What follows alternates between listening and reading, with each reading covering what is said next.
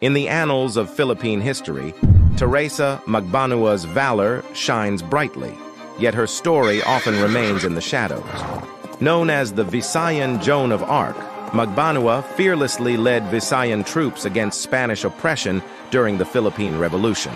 Magbanua's leadership united diverse communities, marking her as a symbol of resilience and determination. Her significant contributions in leading the fight for independence in the Visayas stand as a testament to her enduring legacy in the quest for Filipino sovereignty.